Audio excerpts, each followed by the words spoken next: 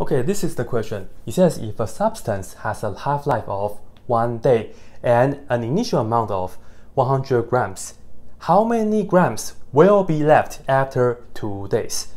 Well, this is the half-life question. Okay, here we go. We'll put on Q, stands for quantity, and then A for the initial amount, and then we'll use B because that's the growth factor or the decay factor in this case, and then raised to the little t power divided by capital T. Well, let's go back here and then see what's up with this.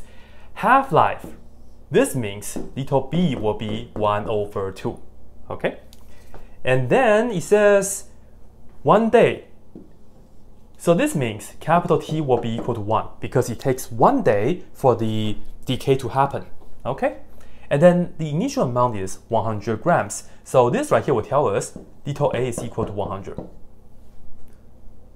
And the last part says how many grams will be left after 2 days. So the 2 days right here, it's a little t, which will be 2. So now we can just plug in. So you can see that quantity will be equal to A is 100, so let's put that down. And then multiply by B, which is 1/2. And then T is equal to 2 over little t is equal to 1, which is just 2.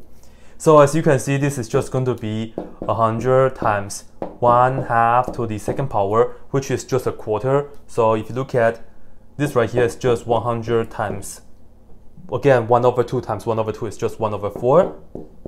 So 100 times 1/4, a quarter of 100 is just going to be 25. So the answer is just 25 grams.